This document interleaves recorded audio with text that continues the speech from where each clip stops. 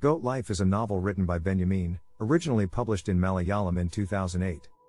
The story follows the life of Najib, a young man from Kerala, India, who dreams of a better life and leaves his hometown to work in the Middle East. However, Najib is tricked by a recruitment agency and ends up being sold to a goat herder in Saudi Arabia. He is forced to work long hours in harsh conditions, tending to a herd of goats in the middle of the desert. Despite the extreme difficulties he faces, Najib refuses to give up hope and finds solace in the company of his goats. He develops a deep bond with them and becomes known as the Goat King among his fellow herders. Through his experiences, Najib learns the true meaning of resilience and the importance of finding joy in the small things in life. Goat Life is a gripping and emotional story of one man's struggle for survival and his ultimate triumph over adversity.